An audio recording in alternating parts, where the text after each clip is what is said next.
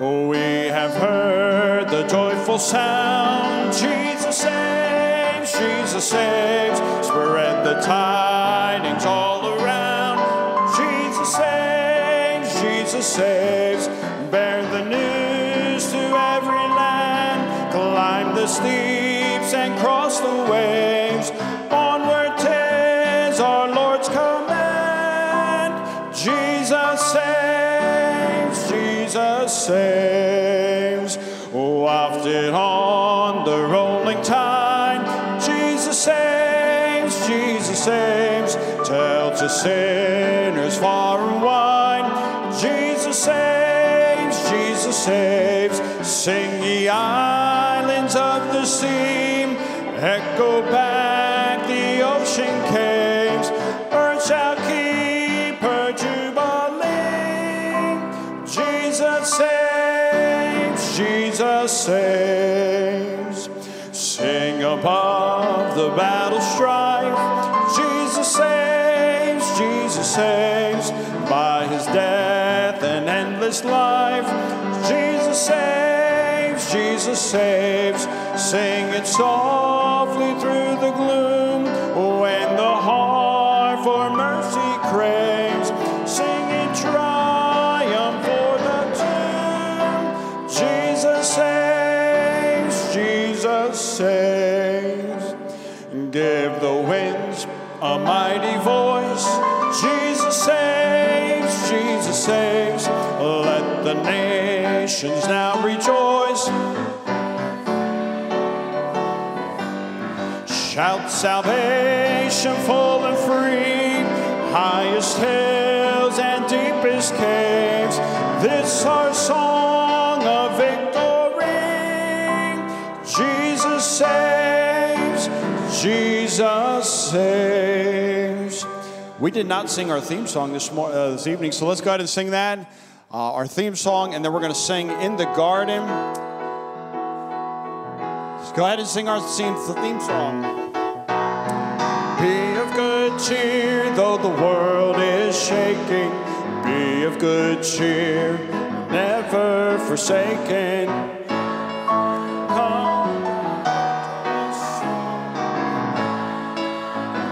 One thing we all know, our Lord said, have no fear, be of good cheer. All right, In the Garden, let me just looking for the number it is. Number 271, In the Garden. Number 271.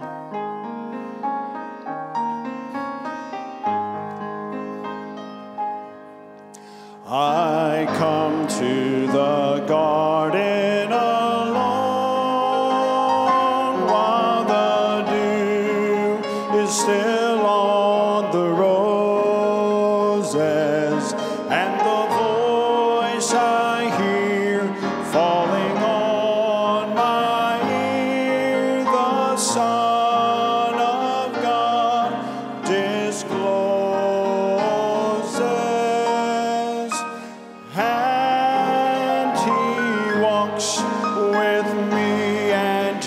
Talks with me, and it tells me I am his own, and the joy we share as we tarry there, none other has ever known. On that second, he speaks, and the sound of his voice is so sweet. The birds hush their singing, and the melody that he gave to me within my heart is ringing.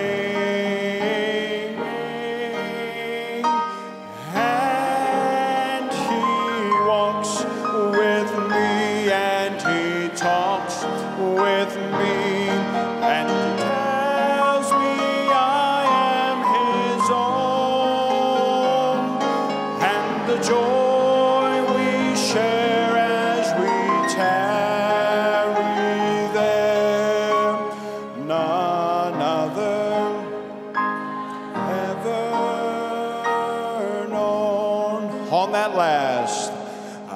might stay in the garden with him, though the night around me be falling, and be bare through the voice of woe, his voice to me is calling, and he walks with me, and he talks with me, and he tells me,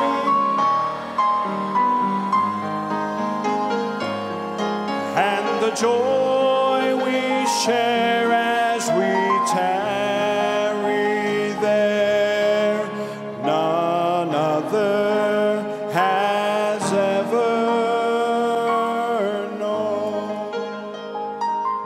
You may be seated. Appreciate everybody being here tonight. I know it's an off night for us, so I especially appreciate your faithfulness tonight and being able to make it happen. Some people, their work schedule, Thursday night's their only open night, and so they can't be here because they had to be at work. So thanks for being here. Rainy weather, but God is still on the throne. Thank the Lord. Thank the Lord. How many are glad it's not snow? All right, so somebody, how many wish it were snow? Let me say, see, you got the snow lovers there. And that's not because you love snow. It's because you be hibernating at your house. And anyway, for those that love snow, sorry to disappoint you. But we are here to pray. And prayer is so very important. Prayer is so essential.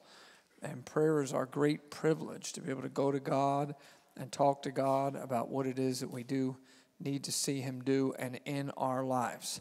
Let's be praying for our people who are sick, that God will give them grace, God will give them help. Let's be praying for our sportsman's dinner next Friday evening, and there will be many, many, many unsaved people that will be here that night. And I want you to pray in particular that when Chad Shearer gives the gospel, that it would be super clear, and that there would be, even though it's a fun event, I want you to pray that there would be conviction when it comes to people hearing the gospel, that they would see their need for Christ. Okay, so I want you to pray about that. How many of you remember to pray for the sportsman's dinner and Brother Chad Shearer when he speaks? Would you try to remember that? Put it on your prayer list, and that God would help with that. And then let's be praying. Easter Sunday is going to be here before you know it. And a lot of people consider coming to church on Easter Sunday that don't normally come. And so be praying for that the Lord would bless that service and that those services that day, and that we'd see a great number of souls saved and lives changed. Pray for our missionaries. You've got a prayer list there. Pray for the other things that are on that list. And let's go ahead and talk to the Lord right now, okay? Find a place. Let's talk to God. Pray together. Call unto me, and I will answer thee. Show thee great and mighty things which thou knowest not.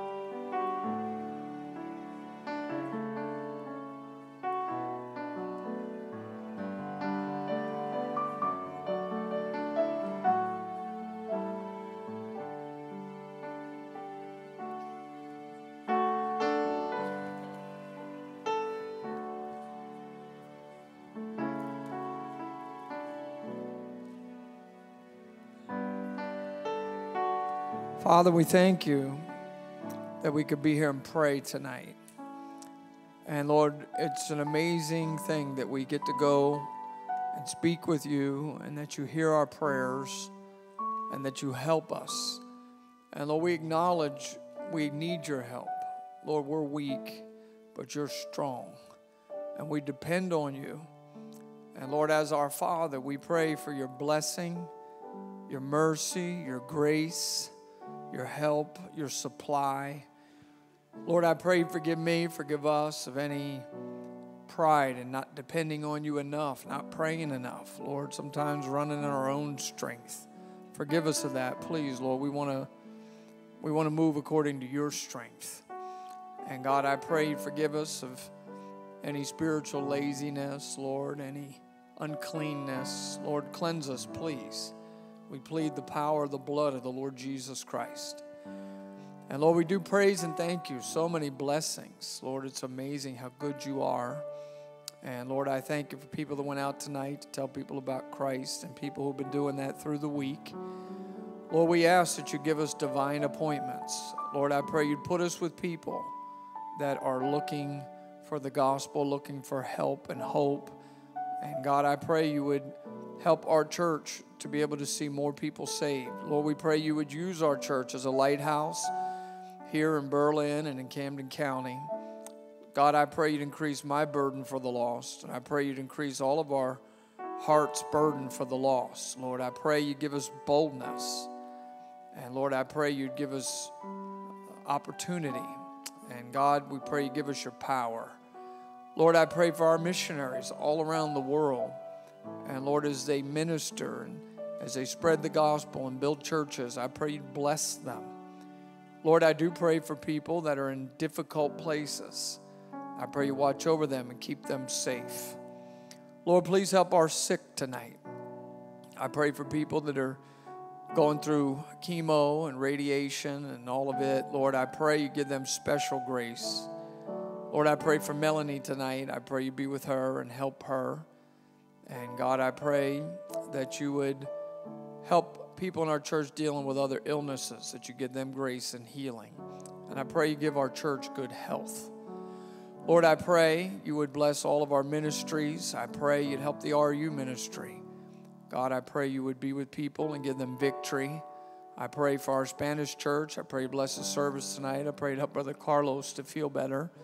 And Lord, I pray that you bring more Spanish into Spanish church. Pray for our deaf church, that you bless it. Pray for the bus ministry. I pray that we would be able to reach more through the bus ministry. I pray you bless all the young people that are here tonight. And I pray you give us fruit that would remain. Lord, we pray for the sportsman's dinner. I pray that you would bring in everybody that you want here. And Lord, I pray that your presence would be felt in a strong fashion. God, I pray for Brother Chad as he'll give the gospel. I pray you would anoint him, fill him with the Holy Ghost. I pray there'd be great conviction in the hearts of the people that will be here, and that many would be saved. Lord, I do pray for our Easter services. Lord, I pray that you give us many people from this region that will come and be part of our services. And Lord, I pray that you'd help us to reach the lost. God, I pray you bless our offerings. I pray that you would meet the need. And Lord, I pray you would help us. I pray you give us miracle money to build buildings and do these major projects that we need done. God, I pray for our nation. Lord, we are a mess. We need your help. And Lord, I pray that there'd be a spirit of revival amongst Christians. Lord, I pray that would begin right here in our place. I pray you would do that for us. I pray for Capital Connection. I pray that it would be powerful next week. And I pray that we'd be able to help and reach our politicians with the gospel, our leaders. Lord, I pray that you would work, and I pray you bring the preachers in and other church family members that come. And Lord, I pray you be with Pastor Creed and the church there with their planning for this. I pray you would bless Independent Baptist Church. And God, I pray that you would help all of us tonight. Lord, as we hear the preaching and teaching of God's word, I pray it would stir our hearts. And we love you. We thank you most of all for the Lord Jesus Christ and for our free salvation. And we pray in Christ's precious and holy and wonderful name. Amen. Well, I hope that you were able to really talk to the Lord and from your heart this evening. If it's your happy birthday week, come on up here. We're going to sing to all the birthday people. Anybody it's your birthday week, make your way up here. Here they come. We're going to sing. We're going to sing.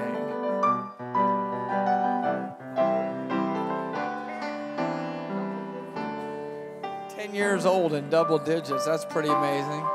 How old are you? 23. 23. I don't know about that. How old, Zach? 16. My soul. Amelia, how old? Man, 23. All these 23-year-olds. Excellent, excellent. Let's sing to them. Ready? Here we go. Happy birthday to you. Happy birthday. God bless you. Happy birthday to you. Give him a hand. Yeah, Trav's on Friday. I don't know what day the others were, but happy birthday to everybody. Eat a lot of cake. There you go. Angela was playing, and Miss Bree, bless the Lord. 10,000 reasons. Why don't we stand and sing that before we dismiss? Stay together for now. We'll sing this song, and then we'll dismiss out here tonight. Think about the Lord's blessings. Bless the Lord, oh my soul, oh my soul. Worship his holy name. Sing like never before, oh my soul. I worship your holy name.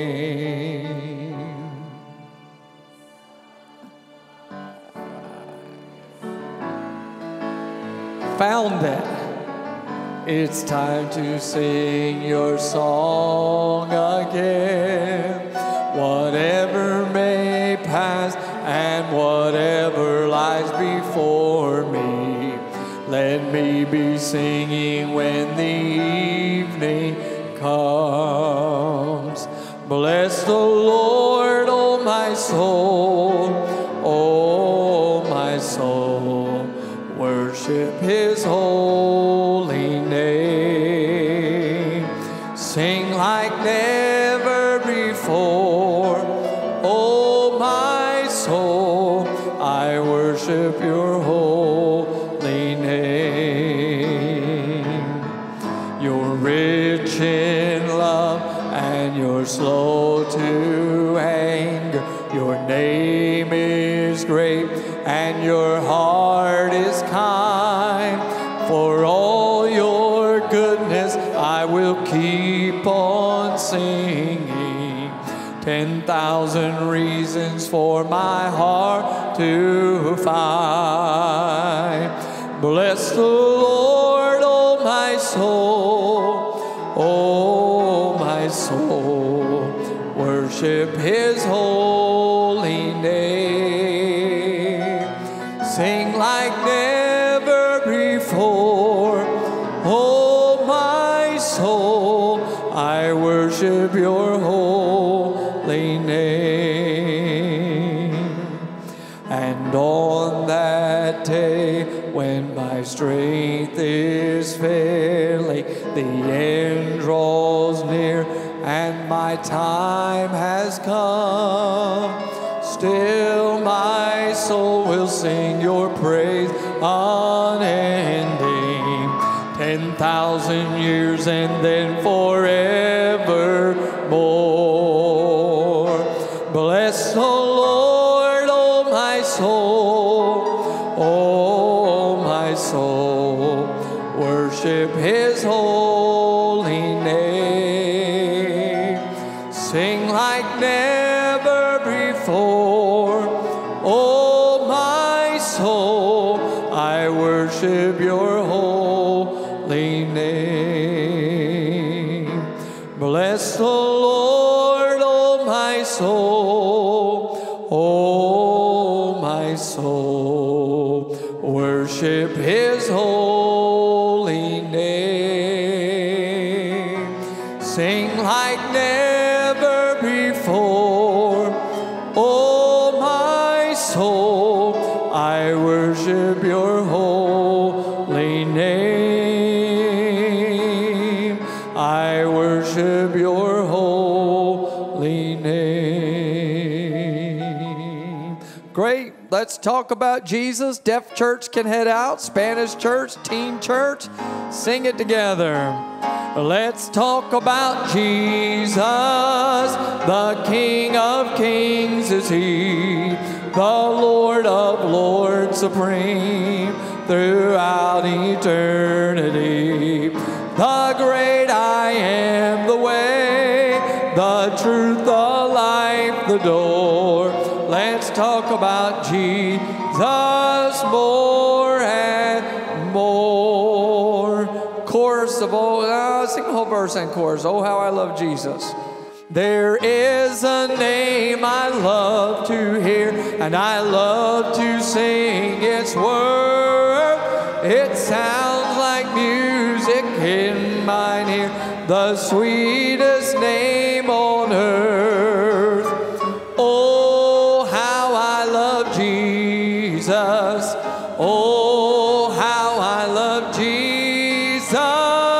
Oh, how I love Jesus, because He first loved me. You may be seated. Grab your Bible. We're in the book of Acts tonight. Appreciate you being here. Let's learn the Word of God. That's so essential, so important. So let's open up our hearts and minds tonight and let God's Word speak.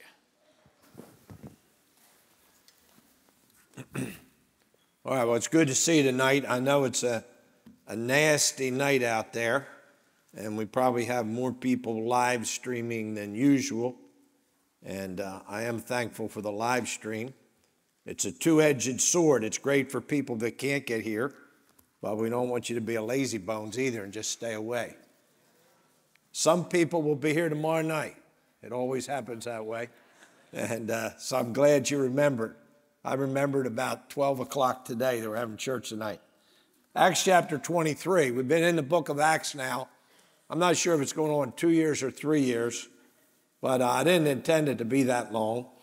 We're now at the end of the book of Acts, and it's a narrative. It's just basically the story of Paul. He has this offering that he wants to bring to Jerusalem, to the saints of Jerusalem, and he collects that offering from the Gentile churches, taking it there. And we found out that from this story that they were still living under with the old ways, still going to the temple, still keeping the law. And Paul goes into the temple, and the Jews from Asia go crazy, and he gets locked up. And eventually he's going to go to Rome, and he's going to be in prison. And that's where the book of Acts ends. But let's look at Acts chapter 23. In verse number 8, it talks about the Sadducees that say there's no resurrection, neither angel nor spirit, but the Pharisees confess both. So we see here there's a division about what people are believing, and we still have a lot of that today.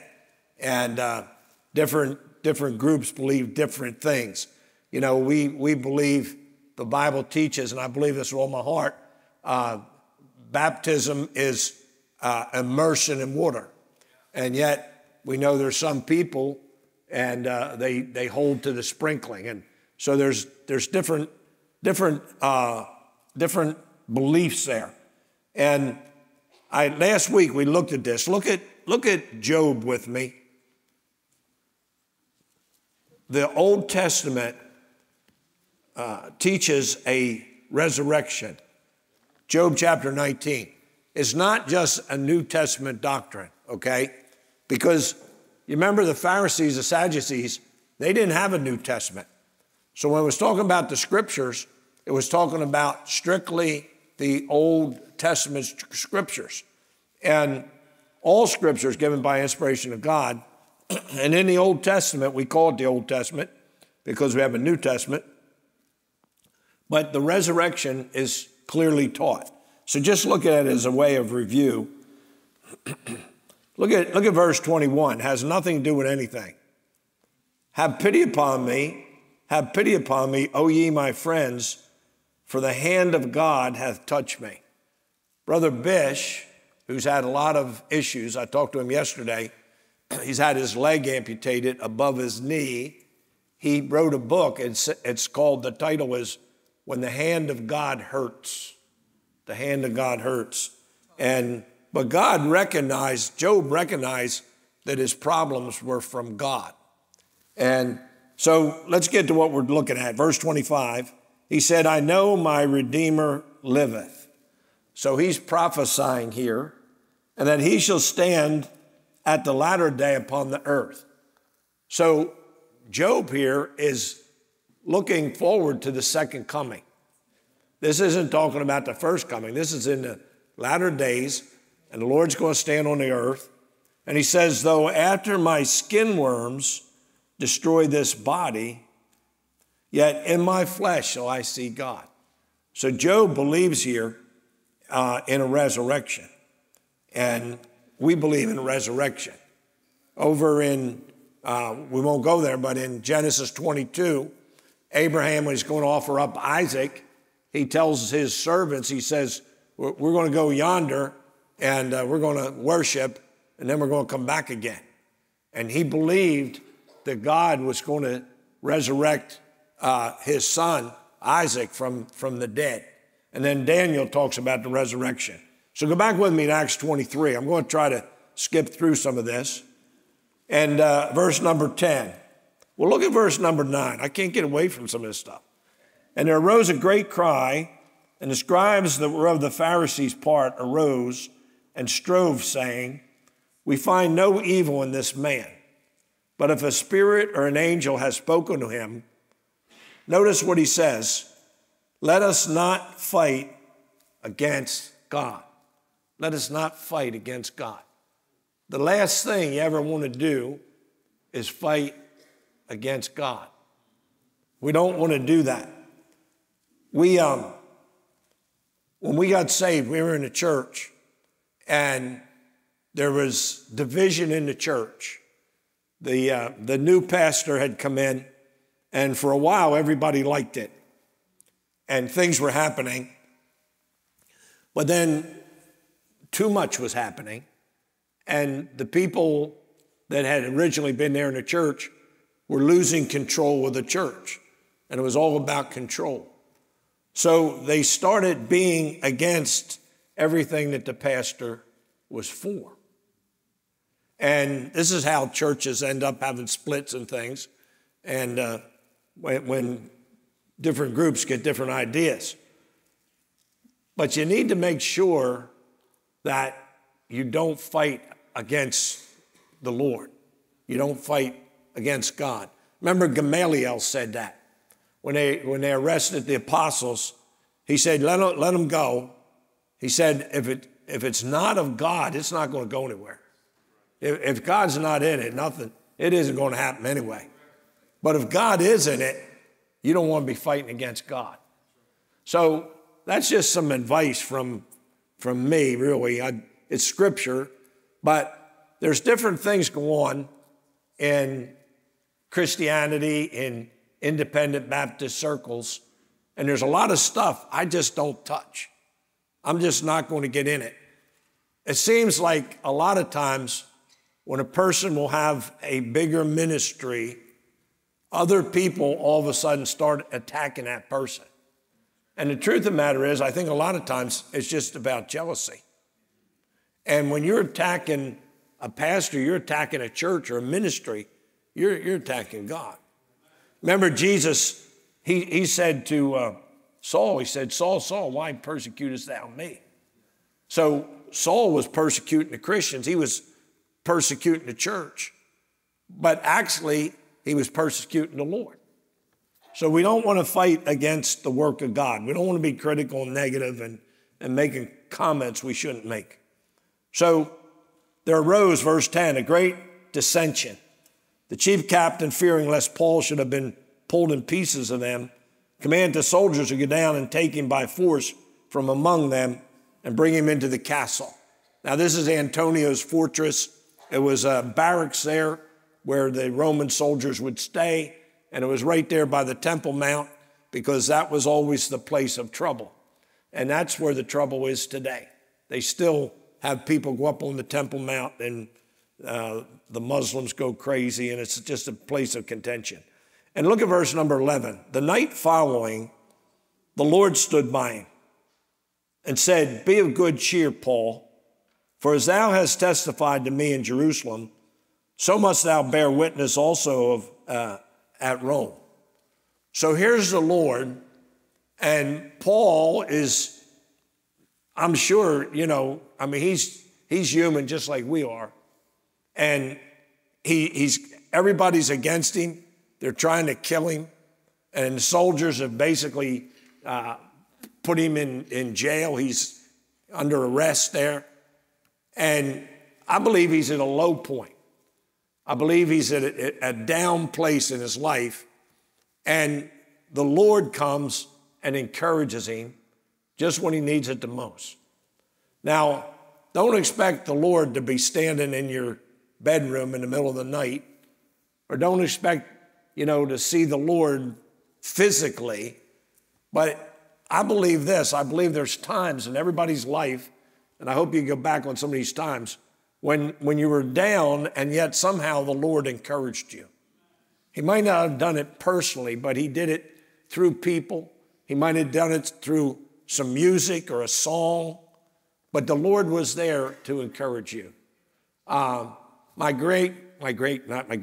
granddaughter Kayla is married to Cameron Manarese. And the Manarese family, their dad has a church down in Delaware. And Mackenzie, one of his sisters, was in the hospital and started playing, one of our songs, Brother Charlie, were they playing? You Are God Alone. You Are God Alone.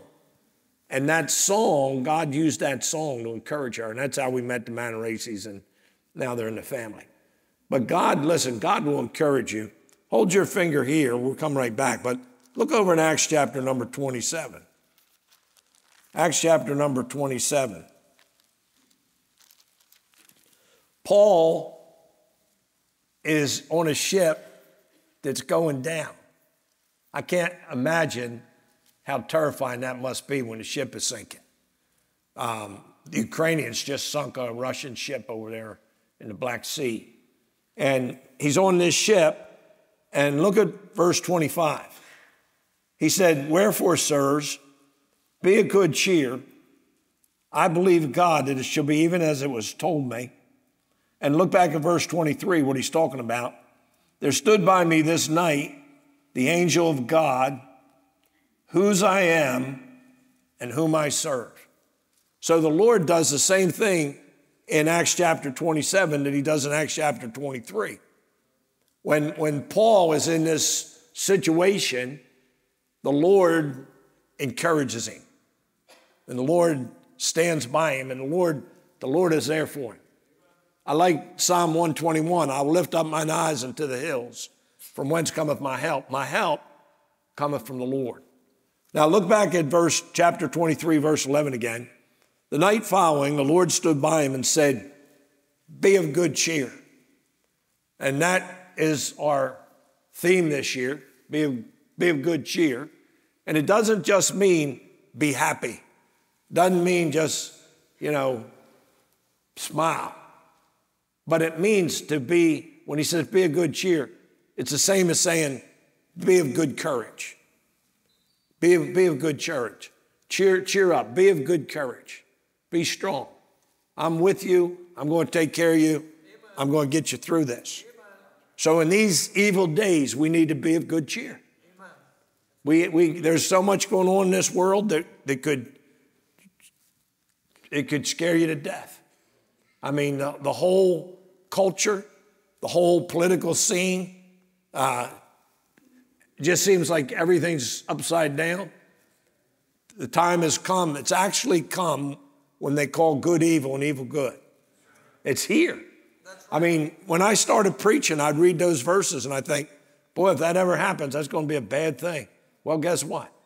I mean, it's going on right now in front of our eyes.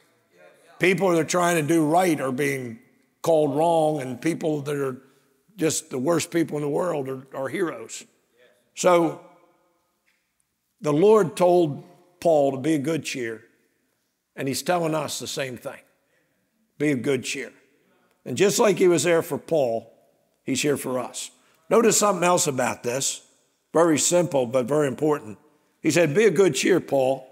As thou hast testified of me in Jerusalem, so must thou also bear witness also at Rome. So there's two things here.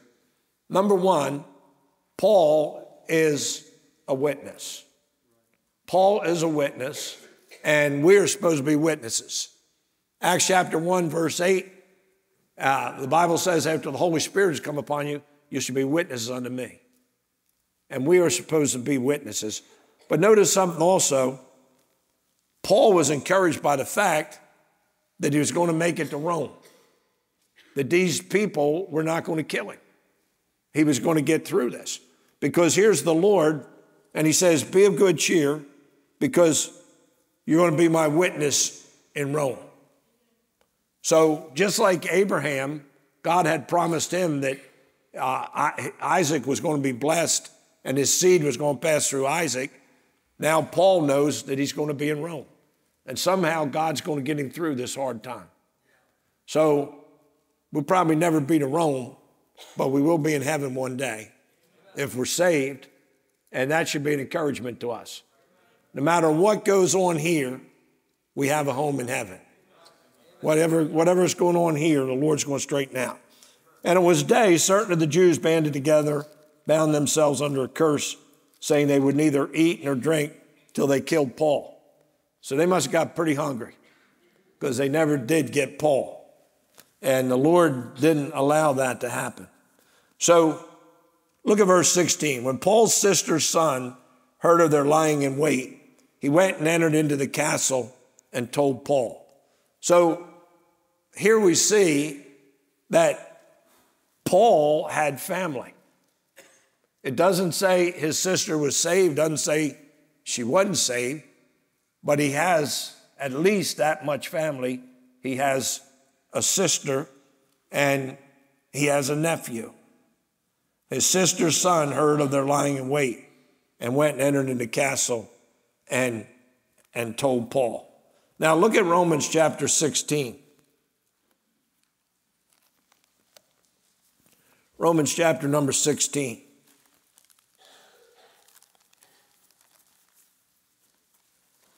He says in verse 7, in Romans 16, the end of the book of Romans, Paul is giving greetings to people. He's calling them out. He's giving them a shout out. And among all these people, in verse 7, he says, salute Andronicus and Junia, my kinsmen, and my fellow prisoners who are of note among the apostles who also were in Christ before me. So here are these two people, and Paul calls them his kinsmen. Now, does that mean they're family? You know, we don't use that word much, our kinfolk. That's kind of like you'd think of Kentucky or something, kinfolk. But the idea of kin is the idea of relatives. But look what he says over in Romans chapter 9. I say the truth in Christ, Romans 9:1. I lie not. My conscience also bearing me witness in the Holy Ghost, that I have great heaviness and continual sorrow in my heart. I could wish that myself were accursed from Christ for my brethren, my kinsmen, according to the flesh. Now he's talking about Jews here. So he's calling the Jews his brethren, and they're not his spiritual brethren, but they're his physical brethren, and he calls them his kinsmen. So we don't know if these people are actually relatives or they're Jews, because he does call the Jews his kinsmen. Go back over there, Romans chapter 16. Look at verse 7. Salute Andronicus and Junia, my kinsmen, and my fellow prisoners. They're in jail. They're locked up for the faith, who are of note among the apostles. And then notice what he says, who also were in Christ before me. Now, what is he saying there? He's saying that they were saved before he was. Because when you get saved, the Holy Spirit baptizes you into Christ. All right? So what does that mean? That means that they were saved before he was. They were in Christ before he was. Look at the verse, because this is super important. I'm not stretching anything here. I'm not twisting anything. He talks about these two people that were in Christ before him. Now, look over in Ephesians chapter number 1.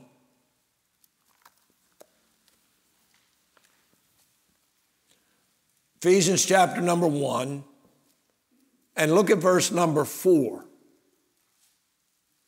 According as he has chosen us in him before the foundation of the world, that we should be holy and without blame before him in love. Nobody was saved before the foundation of the world. Nobody was saved then. Nobody was actually in Christ, but God had foreknowledge and knew who would be in Christ. But he also determined, he decreed that it was the people in Christ that would be the saved ones. Look at the verse. According as he's chosen us in him before the foundation of the world, that we should be holy without blame before him in love. So God saves everyone that trusts Christ, everyone that's in Christ. If everybody was in Christ before the foundation of the world, these people could not have been in Christ before Paul. Does that make any sense to you? We're talking about hyper-Calvinism, because hyper-Calvinists believe, all the ones that were predestined, all the elect, were already saved before the foundation of the world. That's not what the Bible teaches. The Bible teaches that you get saved when you believe on the Lord Jesus Christ. So it explains the fact the in Christ is the important part here. According as he's chosen us, not before the foundation of the world, but in Christ before the foundation of the world. He said anybody that's in Christ is going to be saved. Before the foundation of the world, he decided that. So go back with me to Romans chapter number 16. Greet Amplias, my beloved in the Lord. I'm in Romans. What's the matter with me? Go back to Acts. I hope you're already back there. Acts chapter 23. All right. Verse 16 talks about Paul's sister's son. Remember, Peter had a mother-in-law. So if he had a mother-in-law and didn't have a wife, he was pretty dumb. So we don't see a lot about the family of these people, but they had family. So they're going to lay in wait and they're going to try and kill Paul. There's 40 of them. But look at verse 23. He called unto him 2 centurions. This is the chief captain. Make ready 200 soldiers to go to Caesarea, horsemen 70, spearmen 200 at the 3rd hour of the night. So they got 470 soldiers. They're not messing around. They're taking the threat seriously. These 40 zealots, these 40 fanatics, if they attack those 470 Roman soldiers, they're going to be in bad shape. But they're not taking any chances. Look at verse 31. Then the soldiers, as it was commanded them, took Paul and brought him by night to Antipatris. So they went about halfway to Caesarea, about 40 miles, and then most of them returned to the castle, and they figured they were safe at that point.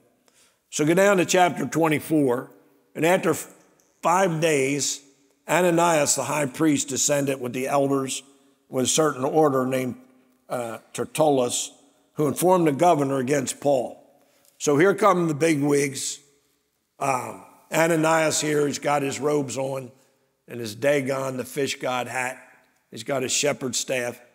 Ananias was a very corrupt high priest. He ended up getting assassinated. And, you know, a lot of times there's very carnal people in spiritual places, in spiritual positions. You with me on that? Somebody might hold an office that seems very prestigious or very religious. Same way in politics. When we start looking at Festus and Felix and Agrippa, these are all corrupt people, and they're in positions of power. And even today, listen, this holds true. 2,000 years later, we're still looking at the same thing. There's a lot of people who do not deserve to be in political offices, and we can see that all over the country, some of the junk that's going on. I believe it's more prevalent today than it's ever been, where you see people that shouldn't be in that position. And, you know, the Lord knows all about it. Like I said, here's Ananias. He ends up getting assassinated. And then his son gets assassinated. So they come down there, and Tertullus, he's a lawyer. He's an orator. So they bring him down, and he's going to butter up Felix. So look at verse 3. We accepted always in all places, most noble Felix, with all thankfulness. Now, Felix didn't last very long. He was a very corrupt, very hard person, and there was a lot of rebellion going on, a lot of things happening, and so they just got rid of him. They recalled him. But notice verse 5. He said, we have found this man. This is this orator. And this man he's talking about is Paul, the apostle, a pestilent fellow. You know what they're saying? He's a pest. And you know what a lot of people think about you? The same thing. They think because you're bothering them, you're always trying to witness to them. You know, I'm thankful for all the public relations we can have with the town and Winslow and Berlin and all these. But the truth of the matter is, the world loves its own. And Jesus said, if they hated me, they're going to hate you. So don't think the world, the lost people, are going to love you. They're not. The more you're like Christ, the less they're going to like you. So look at verse 5 again, 24:5. We have found this man a pestilent fellow. This guy's a pest. We like to get rid of him. A mover of sedition among all the Jews throughout the world, and a ringleader of the sect of the Nazarenes. The sect of the Nazarenes. What are they talking about there? They're talking about Christians. They're talking about Christians. Look at Matthew chapter 2 and verse 23. The Bible said he came and dwelt, and this is after they've come back from Egypt. Jesus is born in Bethlehem, according to Micah the prophet, and that prophecy was fulfilled. Then they go down to Egypt, so to protect him, because you remember all the babies 2 years old and younger are all killed. And then they come back and they settle in Nazareth, that the scripture could be fulfilled. And verse 23, he came and dwelt in a city called Nazareth, that it might be fulfilled, which was spoken by the prophets, he should be called a Nazarene. So here we see these people, these Pharisees and these Sadducees, they're calling the Christians the sect of the Nazarenes. So Christianity is not at this point yet established itself as a separate religion, but they're looking at it like a group. So look at Paul, and again, I'm trying to skip through here. He's witnessing and he's testifying, and he's talking about how he was innocent. Look at verse 14. He said, this I confess unto thee, that after the way which they call heresy, so worship I the God of my fathers. believing all things which are written in the law and in the prophets. So Paul says, these people are calling me a heretic. And he said, I know what they think of me. They think I'm a heretic. But he says, I worship the God of my fathers, believing all things are written in the law and in the prophets. Now, what is a heresy? What is a heretic? A heretic is a false teacher. And a heresy is a false doctrine. We need to know doctrine. We need to know what the Bible teaches. That's why we have Sunday school. That's why we have Bible teaching on Thursday night.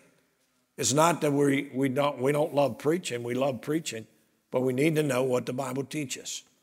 So we don't want to be heretics. Look at Titus chapter number 3.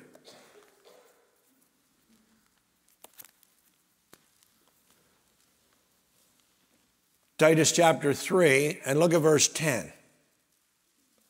A man that is a heretic, a man that's a false teacher, teaching false doctrine. I said this in one of my classes this week. The heresy that's nearest the truth is the most dangerous heresy. When people have, I shouldn't say people have, but rat poison is 90% grain and 10% poison. It's the 10% poison that kills the rats. But if you made it 100% poison, the rats wouldn't eat it. So a heretic isn't somebody that teaches just everything wrong. It's a person that will agree with you on a lot of things, a lot of different points, but then there's something in there that they believe that is contrary to the Word of God. And what's amazing to me is how many Christians, truly born-again Christians, sincere people love God, don't know enough Bible that they fall for the heresy. I remember I was reading a book by John MacArthur, and it was talking about the woman of the well, and here's what it said. And she came face to face with God's irresistible grace. And I read that, and then all of a sudden I put the brakes on, and I backed up, and I said, what irresistible grace? There is no irresistible grace. Stephen said, you do always resist the Holy Ghost.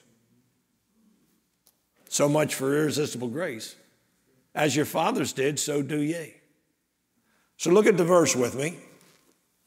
He says, a man that is a heretic, after the first and second admonition, in other words, you just don't, cut somebody off. You ask them about it, you question them about it, you talk to them about it, and if they're going to persist, then there has to be a rejection here. And whatever that, if you're in a church, you just can't allow people to come into church and spread false doctrine. Let me give you the one that's on my mind tonight. And I already talked about the idea of hyper-Calvinism and their unconditional election. But I believe right now, I would say there's two things that are really destroying and hurting and changing Christianity in our country and churches. And number one is the idea of, I would call it a cheap grace, where because you're under grace, you can just live any old way you want to live. Look at that verse with me that I've showed you so many times. Look back in Galatians with me. Mikey, you keep track? No, sir. 801. 801. Oh, you're good. I know who to count on right here. I told Mikey to wave at me when it's 8 o'clock. He just said it's 8:01. Look at Galatians chapter 5 very quickly, please. Galatians 5:13. Brethren, you've been called into liberty. We have soul liberty. We have Christian liberty. Only use not your liberty for an occasion to the flesh, an excuse to sin, but by love serve one another. So that's exactly what people are doing. They're using grace, they're using their liberty as an occasion for the flesh. Anybody that has any standards, keeps any rules, that person's a legalist. So the second thing that is really hurting, I believe today, killing churches, is hyper-Calvinism. Hyper-Calvinism. The Southern Baptists are eating up with it. The GARB, General Association of Radical Baptists, it's totally, they're gone as far as hyper-Calvinism. And I believe out of all the 5 points of Calvin, the one that's the biggest heresy of all is limited atonement. Limited atonement. Limited atonement is that they believe that Christ only died for the elect. That the atonement isn't sufficient for everybody. What you're doing there is you're limiting the work of Christ. You're saying that it's not what it is. You're minimizing what Christ did. Look with me over in, and we're going to close. We've looked at this many times, and I hope you know what I'm talking about. But look at 1 John chapter 2. I've said this to people, and I mean it. I believe I could get up on Sunday morning and preach heresy, and people would say amen. Because we're that Bible illiterate. 1 John chapter number 2. My little children, these things write I unto you, that you sin not. And if any man sin, we have an advocate with the Father, Jesus Christ the righteous. He ever liveth to make intercession. He's seated at the right hand of the Father. Jesus came as a prophet. He ascended as a priest. He's coming back as king. Then notice the next verse, and this is what I want to get to. He is the propitiation, a satisfactory payment. It's satisfied. God, listen, when Christ died on the cross, he had to satisfy the righteousness of God. Did you ever think about that? People have this idea, you know, he died because of the devil. He didn't die because of the devil. The payment, the redemption, the precious blood had to satisfy God's righteousness. It had to be a sufficient payment for our sin. So notice this. He is a propitiation, the satisfactory payment for our sins. And he's talking about saved people here. And then he says this, and not for ours only, but also for the sins of the whole world. Now, I'm not going to go any further and get into other verses, but we can go over all kind of verses. Hebrews 2:9, he tasted death for every man. So when Jesus died on the cross, listen to this. You want to hear something sounds like heresy. When Jesus died on the cross, he didn't save anybody. But he made it possible for everybody to be saved. But everybody's not going to be saved. That's universalism. The ones that aren't saved because they couldn't be saved. They aren't saved because they wouldn't be saved. He says, "Oh, Jerusalem, Jerusalem, thou that kills the prophets, and stonest them that come up to me, unto me. How often would I gather you like a hen gathers her chicks?" And then he said this, "You would not. You would not." Look at one verse, John chapter 5. This is so important that you get this straight. We just had a person, went to our Christian school, I don't think graduated from here, got a scholarship at the Summit, went through Bible college, had a church up in New England, just got all tangled up in hyper-Calvinism and How do you say it? He gave up his church. What word do I want? Not retire. Resign. He resigned. Brother Charlie's my brain down here. He says, look at John chapter number 5. Search the scriptures, verse 39. That's what we're doing tonight. In them you think you have eternal life, and they are they which testify of me. He says, and you will not come to me that you might have life. You will not come to me that you might have life. He doesn't say you can't come to me. If you believe in election the way hyper-Calvinists do, they don't believe, if you're not one of the elect, they don't believe you can be saved. And their idea of the elect is the ones that have been predestined before the foundation of the world. And we already looked at that. So I hope you're saved. If you're not, you need to get saved. It's not his will, listen, it's not his will that any should perish, but that all should come to repentance. You're one of the any and you're one of the all. If you're not saved, it's not God's fault, it's your fault. So you need to do it. Let's stand. Our heads are bowed, our eyes are closed. Study to show thyself approved unto God. A workman needeth not to be ashamed, rightly dividing the word of truth. We need to study the word of God. We need to read the Bible. We need to know what it teaches. Angela, you play something. If you're here tonight and you want to pray, come down the altar. If you're not saved, Brother Jason's standing here. Rebecca's here. If you're not sure you're saved, make sure tonight. Nail it down. You need to get serious about the Word of God. Understanding the Scriptures. Asking God to help you and show you and teach you. The Holy Spirit is our teacher. I'm standing here, but it's God that shows us. It's God that teaches us. It's the Holy Spirit, the Bible says, guides us into all truth.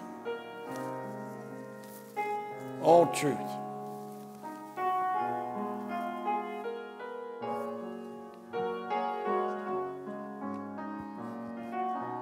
If you don't know that if you were to die, that you go straight to heaven, and for a Bible reason, why don't you come and get saved right now? If you're a man, come to where Brother Jason is on my left. If you're a lady, come to where Rebecca is on my right. Privately and off to the side, they'll take their Bible and they'll show you from the Bible how you could receive Christ as your own personal Lord and Savior. Would you come and be saved if you're not saved?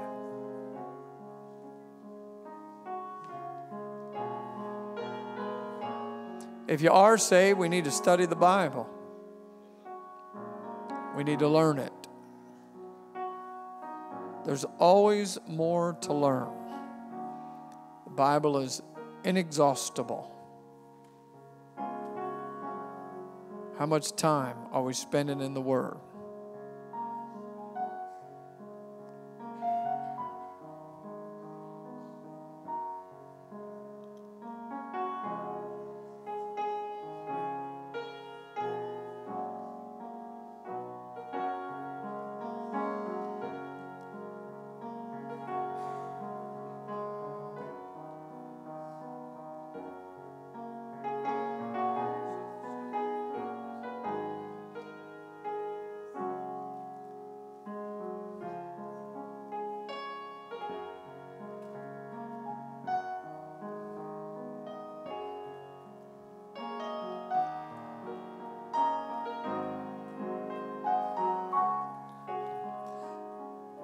Lord, I pray that you would help me.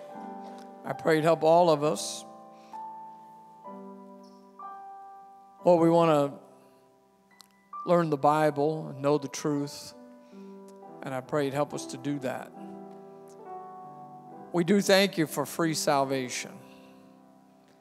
And God, I pray you'd burden all of our hearts about sharing the gospel with a lost world, and that you would help us at our church to see many more come to Christ. And God, I pray bless Pastor Clark for his study and for his teaching us tonight. I pray be with all of the people that are here and that you'd bless us and help us. And we love you and praise you. We pray you'd help our sick and give them grace. Pray in Jesus' name, amen. Amen and amen. I maybe got some help or learned something tonight, one or the other. Did you get some help or learn something good? Thank the Lord for that. And I appreciate the Bible. We had some young people tonight at Rowan University. Wednesday night is the night that they meet, and they had their church service there because we invite the students at the university to attend. And so Damon was there and some others. And so that's good. I want you to pray about that. We need to get it started in all the local universities. And I want you to pray that God will give us a great harvest of souls. I appreciate we have new students, new people in our church that are students at Rowan that have been coming more faithfully. And you just pray that the Lord would just do something there and really just have that spread across the campus, and that'd be a great thing. If you're struggling with addictions or stubborn habits, we have a Bible-based program called RU, Reformers Unanimous.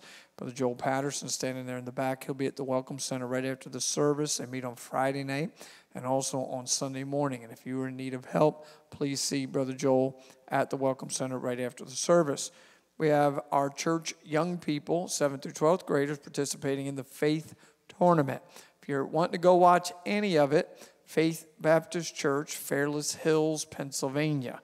If you put that in your GPS, it'll pull it up, Wistar Road, and that's where it's at, and Faith Baptist Church, Fairless Hills. So our young people will be competing tomorrow and then on Friday and then hopefully on Saturday, because that's when the championship games are, and we like to be in those.